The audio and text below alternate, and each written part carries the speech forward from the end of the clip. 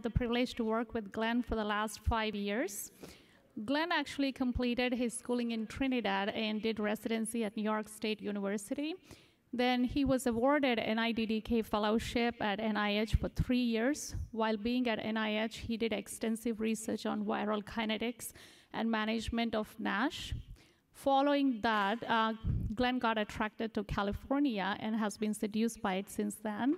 He completed his fellowship and transplant fellowship both at UCSF, and we have been lucky that Glen has been with us since then. He had several publications, has been speaker at various national and international levels, and we are very happy that Glen is with us today to give us a talk on updates on liver transplantation. Welcome, Glen.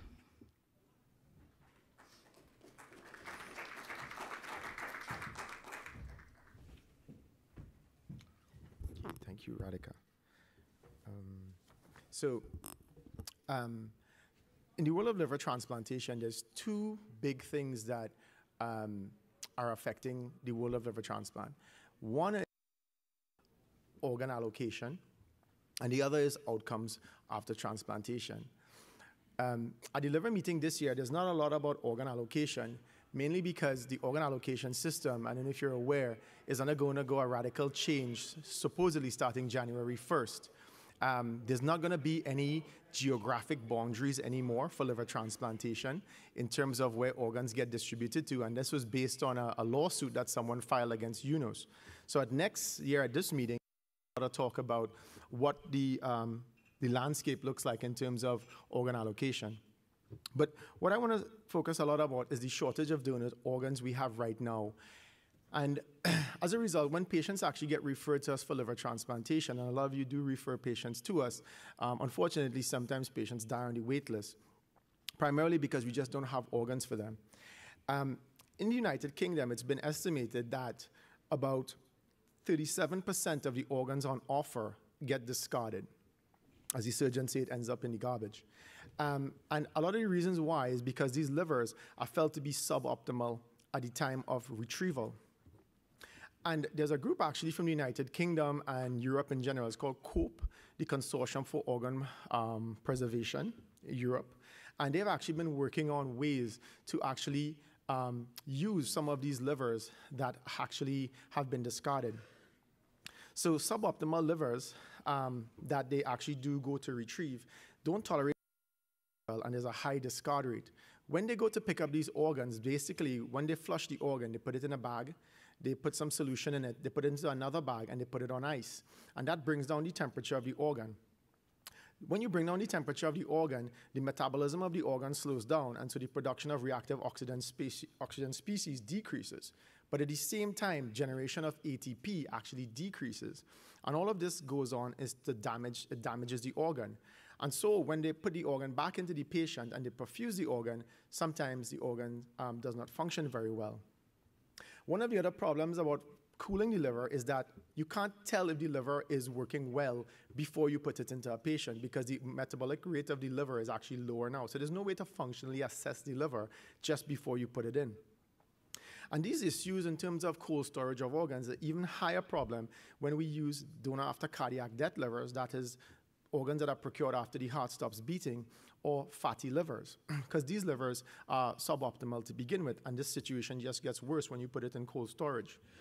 So a method of keeping the donor liver in a physiologic state, avoiding cooling, and which allows for recovery and functional testing is needed.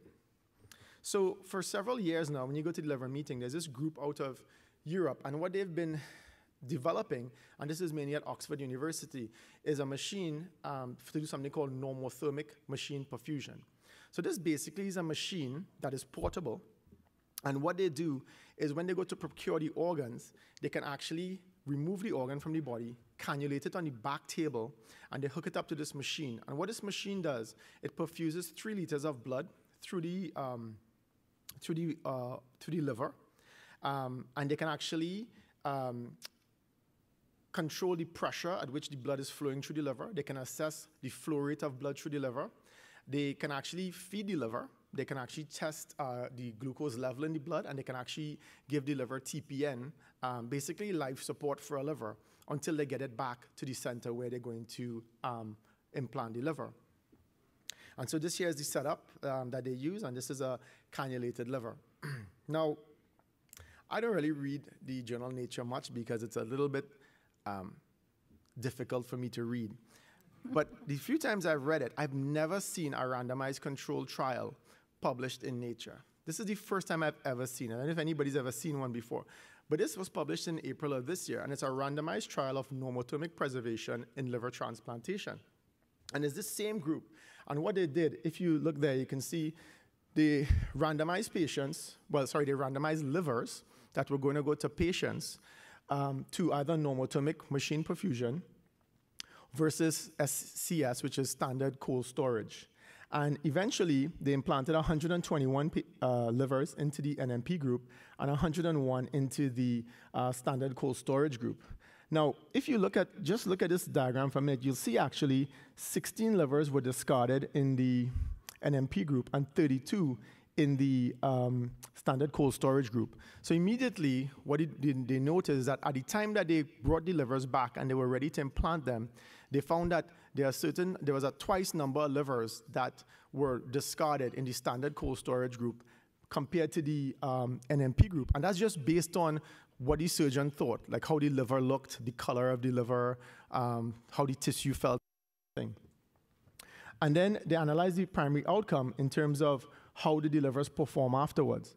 So in overall, they did 220 liver transplants, and they compared cold static storage to normothermic in perfusion. And they found, based on AST and ALT levels, that there was a 50% lower level of graft injury in the ones that got NMP. And this was despite a 50% lower rate of organ discard and a 54% longer mean preservation.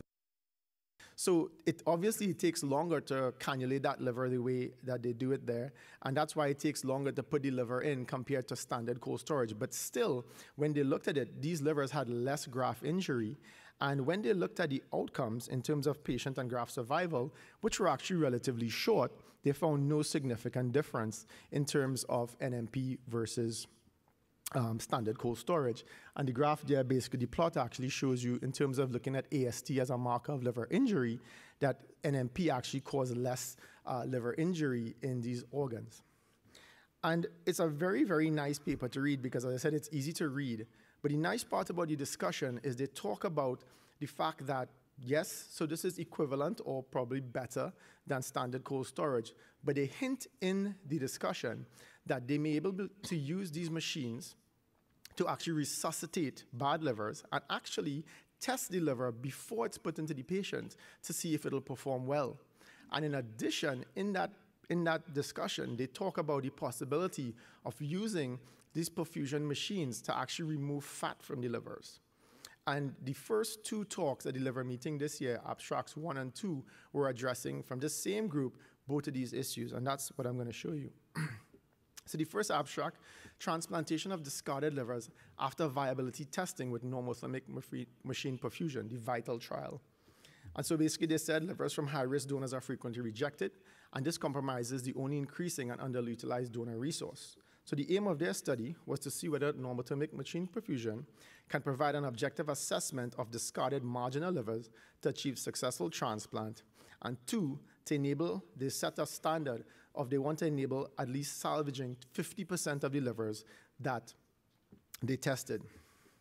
Now, this problem actually, you can actually see in terms of utilization of organs. You can see the transplant volume as in green in that line there. This is the United States.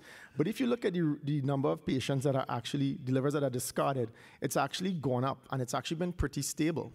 So the patients are not getting transplanted as much because they're not getting waitlist removed, and we're actually continuing not to use these organs. So hopefully with this sort of technology, they'll be able to use more organs, and that's what they're trying to demonstrate.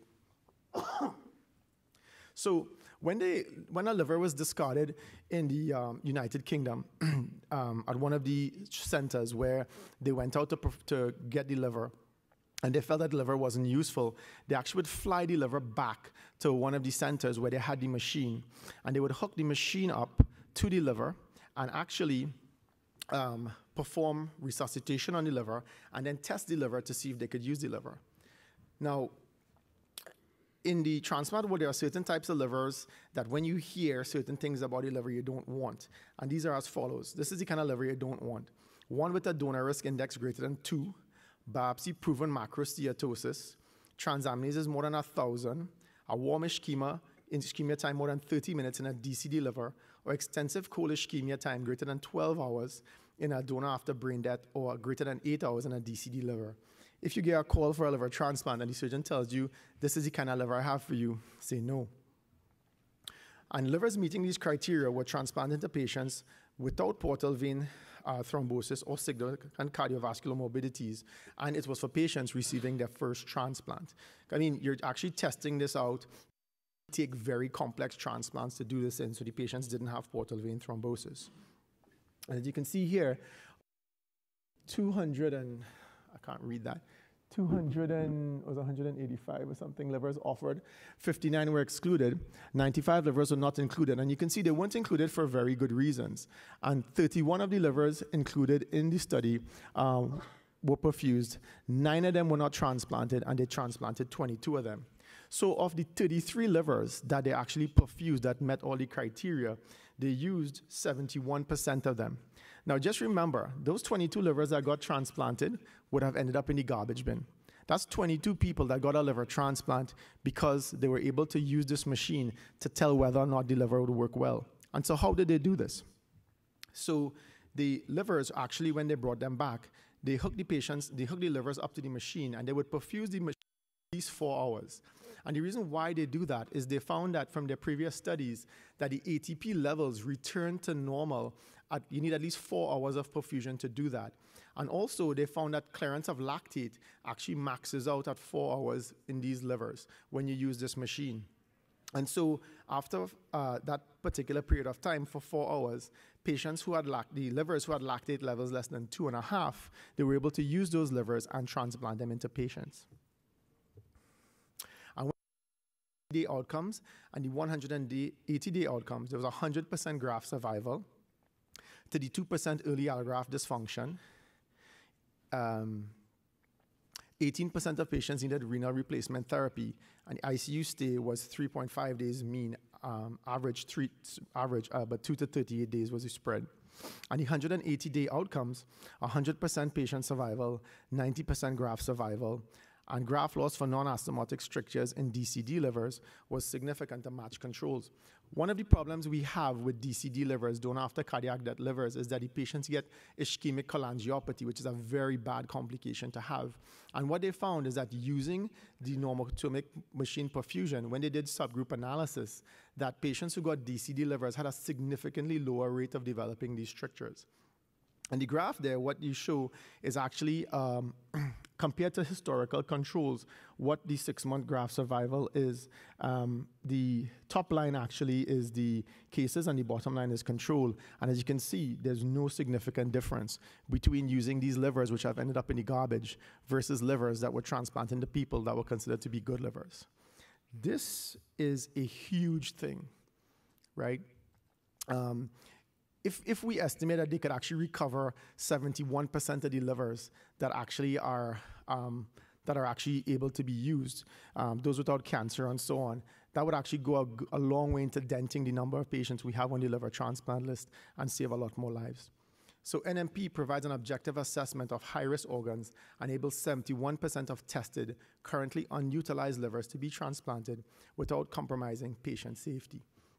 This is not available in the United States right now. Obviously, the FDA is going to make them rerun all of these trials in order to use it. But if we continue the way we are with the low number of organs we have available for patients, this is something that we would definitely have to look into. Now, the next thing that these authors looked at was trying to remove fat from the livers. Now, the reason why they do this is that historically, if you look at the panel, the far side of the screen there, if you look at livers of different degrees of fat in the liver, less than 5%, 5 to 35%, and greater than 35%, if you look at time to recovery of bilirubin after the transplant, it's much shorter for patients with lower levels of fat, and that increases for more fat in the liver. And that is also seen for ALT and to some degree for AST also. When, however, they look at the survival in the short term, there doesn't seem to be a real significant difference in terms of the outcomes. But surgeons will tell you that the risk of primary non-function and poor outcomes post-liver transplant is directly related to the use of highly steatotic livers. And in one more abstract that I'll show you soon, you'll see that fatty livers in a certain subgroup of patients does extremely poorly. Now, if we had a way of taking a liver that had 35% fat or 20% fat and making it into a liver with 5% fat, assuming everything else to be the same, we could use those organs and have very good outcomes. And so, the whole concept of defatting a liver sounds very Star Trek. When I told people about this at the meeting, they said, so can we drink whatever it is that they're giving these livers? And I know maybe I'll lose my fat too, but it's not that simple. So the number 2 abstract at the meeting was pharmacological defatting of steatotic human donor livers during ex situ normothermic machine perfusion. Now, they didn't put these livers into people. They were just testing to see if they could remove fat from the livers. So the aim was to assess the feasibility of defatting human donor livers during ex situ normothermic machine perfusion and its effects on the metabolic functional recovery of the organs. And so what they did, they delivered a combination of defatting drugs, yes, those exist, to discarded human donor livers during normothermic machine perfusion. And this is what they did. They took 10 human liver donors discarded for transplantation due to a visual assessment of steatosis by the retrieval transplant surgeon. Now, if you've ever been out, they made us go out to retrieve organs with the surgeons when I was a fellow. And you go out there and you might say, well, that's a pretty subjective thing, saying that the liver is fatty. It's actually not.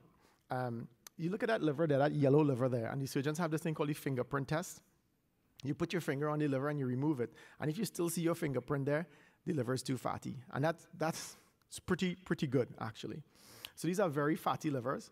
And then they brought the livers back in standard cold storage. And then they randomly allocated the experimental groups using something called covariate adaptive randomization method. And that's to take into account some of the livers might have been in cold ischemia for longer and that sort of thing. And so they brought the livers back, they rewarmed the livers for half an hour, and then they randomized them to regular normothermic perfusion. And then in the defatting group, they got normothermic perfusion, but they actually instilled in the blood that this cocktail that you can read more about in the Journal of Metabolic Engineering. And as you can see there, it's something called GW7 and so on that they use, and they perfuse the livers for 12 hours. And after the 12-hour period, what they looked at were certain parameters to assess how well the liver was working. So they looked at the flow and the resistance in the liver, and they can tell that from the machine. They looked at functional parameters like lactate clearance, bile production. They can actually cannulate the bile duct of the liver, and they actually can collect the bile and actually see how much bile is produced and so on. So a very functional assessment of the liver. Glucose metabolism, pH, and they can actually assess macrovesicular steatosis by biopsy. And they looked at production of ketone bodies and so on. And so what they found is that, so in the blue is the defatting group, and the red one is the control group. So if you look at perfusate total ketone bodies, and you want to have more ketone bodies, that's a good sign. Ketogenesis is a good sign. You can see in the group that actually got the defatting protocol, they produce more ketones. ATP synthesis, obviously, the more ATP you have in the liver, the healthier the cells. And the ones that underwent the defatting protocol, ATP synthesis increased compared to the control group. And the control group, mind you, is getting the NMP perfusion. The only difference is that they're getting this defatting cocktail. Markers of reactive oxidant species and lipid peroxidation, and that's that 4-hydroxyneonyl. And actually you can see you want that to be lower, and that's actually lower in the defatting group. And then they looked at markers of solubilization and exportation of lipids, which was actually superior in the defatting group. So what did this all result in the end? If you look at the biopsy, times 0 hours versus times 6 hours, you can actually see there's, by just eye visualization is a decrease in fat in the liver. And you might say, well, oh, that's a sampling error. So what they did is they did multiple cores, and then they stained the cores, and they use pixel analysis. So basically, they're using a computer to actually, what percentage of that particular biopsy is positive for fat. And you can actually see that on the graphs on the side here. And they look at decrease in macrovesicular steatosis over 6 hours. That's the panel over here, but the one to the left. And actually, you can see blue is the defatting group, and red is the group that did not get, that had run standard NMP. And as you can see, over time, there's a gradual decrease in the amount of fat at 0, 6, 12 hours in the defatting group, while the red one, the standard NMP, there's no decrease in fat. And you can also see that in tissue triglycerides also. So there's a decrease in tissue triglycerides and fat with this protocol. So the conclusion is that pharmacological defatting of human livers is achievable within 6 hours and was associated with enhanced mitochondrial oxidative function, attenuated reperfusion injury, and successful recovery of the metabolic parameters or the function of the organs. And so this is something they want to do, is actually to try to defat these livers and put them into humans and see if they work. The same group actually did another study looking at a different type of protocol, a different cocktail, mind you, to look at defatting, and they actually found that that was useful also, and that there was also a decrease in tissue triglycerides in that protocol. I just want to show you that they're trying multiple approaches to do defatting of livers. Now, I had talked before about why it is that using a non-fatty liver is better. And it is even more so accentuated when you look at this study here. And what this study did was looking at widespread obesity and the future of liver transplantation. Macrosteatotic liver allografts lead to significantly worse outcomes in obese recipients. So when a liver is offered up to a patient, there's characteristics of the donor and liver, and there's characteristics of the recipient. So the donor liver could actually be fatty or not, and the recipient could be obese or not obese. So there are 4 permutations and combinations you can get there, which I'll show you in a second. And if you look here, over here, what you can see is donor BMI at the time of donation. Over the years, if you look at the clear white line, that's actually lean BMI donors. That's actually declined. And if you look at BMI 30 to 39, that's significantly increased, as well as BMI 25 to 29. So the livers that we're actually procuring from patients are actually from much more obese patients. So what effect does this have on the recipients?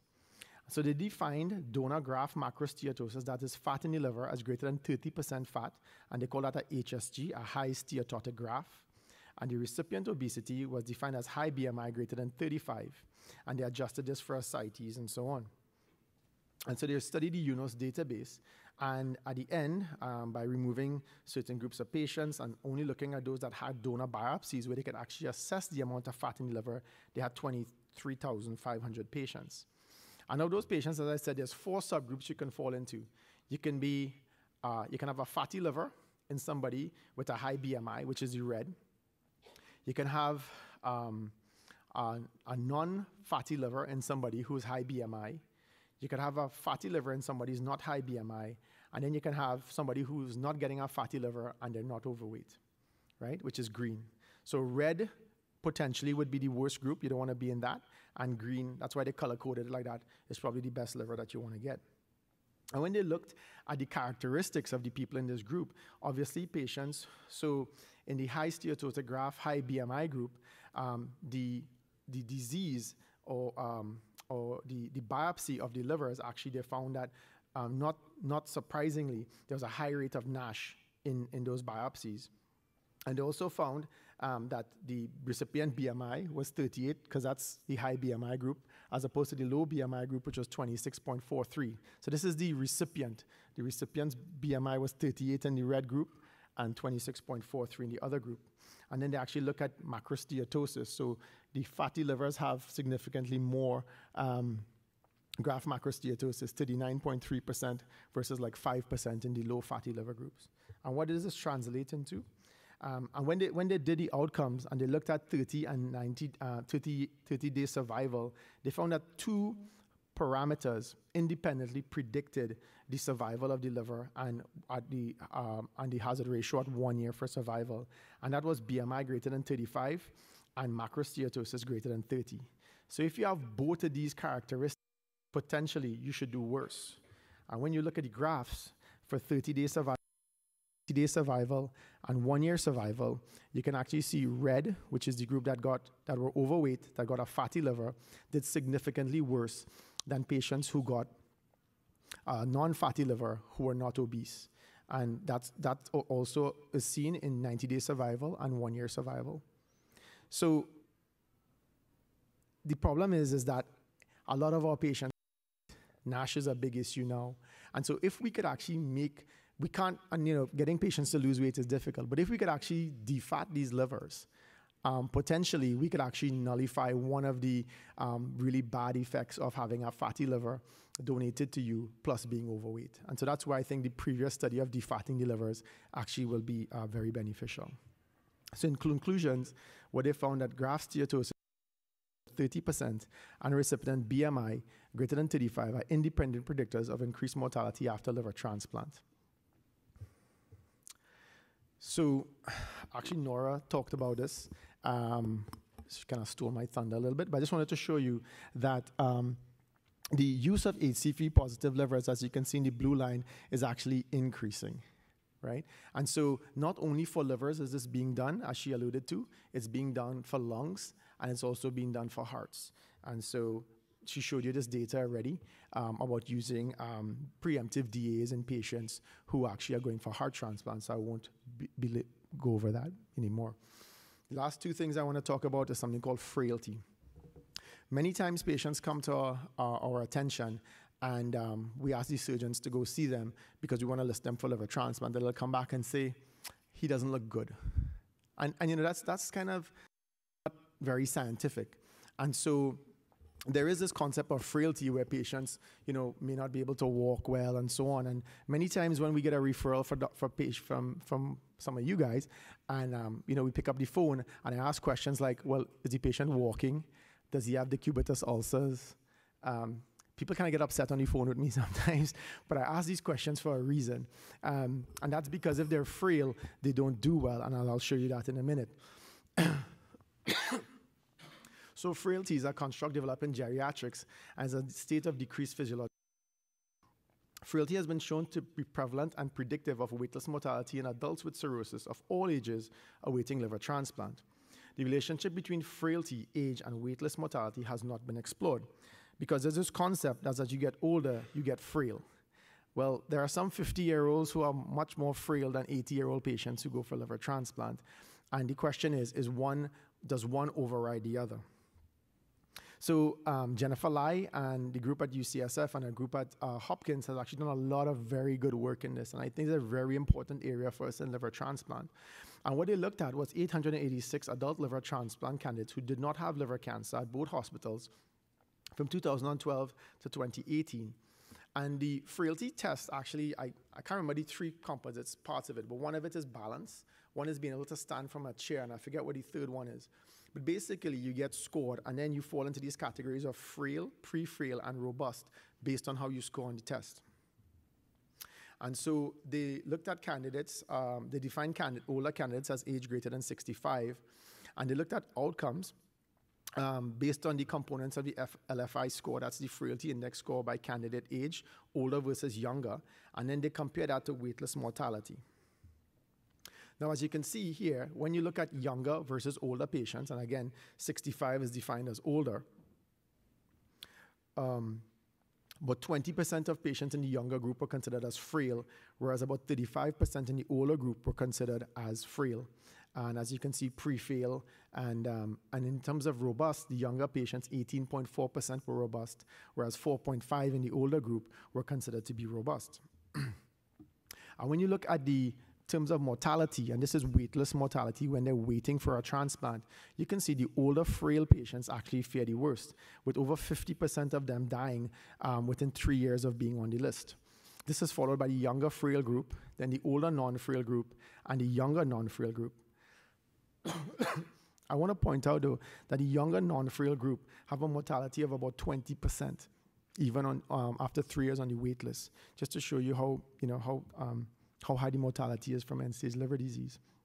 And when they did their analysis looking for confounding factors, they found that both older age and frailty were associated with significantly higher risk of weightless mortality. However, the association between waitlist mortality and frailty did not vary by candidate age. Frail older candidates had a higher risk mortality compared to non-frail older candidates, as well as frail younger candidates compared to non-frail younger candidates. So basically, frailty trumps age, but both of them are important. And so this concept of, well, I won't call this guy 75 years old, but the guy can do push-ups, as opposed to a 50-year-old patient we have who's been bedbound for a month, who has decubitus ulcers. You know, I think, you know, these sorts of studies will actually help us pick which patients I think will do better on the list. So the last thing, I have 5 minutes, is alcohol use after liver transplant and how to decide. I think the dogma here for most people in the room is when you call us, sometimes people will call me and say, you know, Dr. Lutchman, I know you're going to say no, but this guy drank last week and he's here, so I know the 6-month mortality, the 6-month wait list, so just tell me no so I can tell your family. So that kind of comes from looking at alcohol use after transplant. The reason why this 6-month thing has come into place is because people feel that if somebody doesn't drink for 6 months before they get listed for transplant, their likelihood of drinking after transplant is a lot lower. But if you look at any alcohol use after liver transplant, and that was done from clinical interview with patients and family, and they actually tested the urine of the patients with ethyl glucuronide, which actually has a longer half-life than the standard blood test. About 33% of patients actually are drinking within 3 years after transplant. Now, this is historical data, so this is applying the 6-month rule. So if 33% of the patients are drinking 3 years after a transplant, the 6-month rule must not be that good. They define drinking as two different things, non-sustained and sustained drinking. Now, you might say, okay, great, you know, people drink after liver transplant, the 6-month rule is in place, and that's the dogma. But of course, the French have to go mess it up for us. So I actually consider the work that these guys do is really spectacular. I don't know why it is that France has alcoholic liver disease. I've been there. I don't think they drink much more than Americans. But anyway, these guys actually challenged the dogma that you had to wait 6 months. And they felt that patients who have acute alcoholic hepatitis with Maddrey scores more than 32, who have a very high mortality, could actually be transplanted in selected situations and have a low risk of drinking alcohol after the transplant. And if you read the paper, over a 2-year period, they screened 800 and something patients and ended up transplanting 26 of them. So it's a very, very rigorous process. And the patients who get actually removed, it's a very high rate of removal. But the things that they were looking at is like, had the patient ever been to rehab and drank after they went to rehab? Have they ever been told that they have an alcohol problem, they continue to drink? Do they have family support? Do they have psychiatric issues and so on? And so when they weeded out all of these patients and they actually transplanted them, they found survival compared to match controls, that is people who actually were of the same level of sickness and so on. When you look at the survival, after 2 years, it was 71% in the group that got transplanted and abysmal 23% in the group that didn't get transplanted. So if you didn't transplant these patients, about 75% of them were going to die. But when they looked at the outcomes in terms of drinking, it was actually quite low. And so this whole idea came about now, well, if we provide this rigorous net framework for people who have drank last week or yesterday or whatever the case may be, if we can identify the ones who had lower risk of drinking after the transplant, maybe we should be transplanting those patients. There's a lot of issues surrounding that in terms of being fair to patients and so on, but we won't get into that. But what this group was looking at, and this is from UCSF, who interestingly do not transplant patients unless they wait for 6 months. We do at Stanford, interestingly. But what they wanted to do is if you could find a score, you know, scores are very in vogue now. If you have a scoring system that you could easily use to predict who's going to drink after a liver transplant, that would be very useful. And so they looked at liver transplant recipients. This is with clinician diagnosed alcoholic hepatitis, which are Maddrey greater than 32. They didn't require liver biopsy, no prior episodes of alcoholic hepatitis, no prior diagnosis of chronic liver disease. And they got a liver transplant at some centers without minimum period of abstinence. So every now and then, patients kind of go under the radar and they get transplanted before the 6-month period, and they wanted to see what happened in these patients. And they used something called lasso, which is this technique that I don't really know too much about, but with it, you can actually come up with a scoring system to predict certain things. So from 12 centers, they got 129 patients who fit these criteria with a follow-up median of 1.6 years. And they had complete records of the alcohol use disorder by an addiction specialist and a medical social worker. Because you can imagine, at these 12 centers, if you're going to do this, if you're going to transplant somebody before, they would have seen psychiatry, the social worker would have copious notes. They have very copious notes on these patients where they could actually collect this kind of data. The median age was 42. The vast majority were men and Caucasian, were employed, and 31% had psychiatric conditions. And as you can see, the mean Maddrey score was 78. So these guys were very sick. And that's probably why they got transplanted, because they felt that their mortality was so high, they kind of didn't actually obey that 6-month rule. And the days listed before transplant, the average was 6. And the mean was 3 to 11. And the days from the last drink, the mean was 54 days. So that's, by my math, that's like 2 months, not 6 months. And when they looked at history of failed rehab attempts, 1 prior attempt, 22%, and greater than 2 attempts, prior attempts, 18%. And then they looked at alcohol, drug use, and so on. At the end of the day, what they found that the things that predicted alcohol use post-transplant was people who had more than 2 failed rehab attempts, who were drinking more than 10 drinks a day at presentation, legal issues, and history of non-THC illicit substance use. And then they came up with a scoring system, and the lasso actually gives these points. So for more than 2 failed attempts, you get 4 points. Greater than 10 drinks a day, you get 4 points, and so on. And then they came up with a scoring system, and they call it the SALT, Sustained Alcohol Use Post-Liver Transplant, the SALT score. And a low SALT score is 0 to 4, which has a 95% negative predictive value. So people who have this score, 95% of them don't use alcohol, have sustained alcohol use after liver transplant. As opposed to if your SALT score is more than is 5 to 11, is a 25% positive predictive value. That is 25% of them will have sustained alcohol use after liver transplant, which also means that 75% of them with a high SALT score don't continue to use alcohol. So it's not perfect. And then the area under the curve was 0.76. So how useful do I think this is? I think it's nice that you could actually do something like this. But I'll tell you, when patients show up and you start hearing the story and all the family dynamics that are involved, I don't think that this score actually just takes all of those things into consideration. I think it's a useful tool maybe over the phone when we take phone calls from people to decide whether or not we're going to bring them in or not. But in terms of actually making a decision, a transplant selection of whether or not to transplant somebody or not, I think a lot more goes into it. Thank you.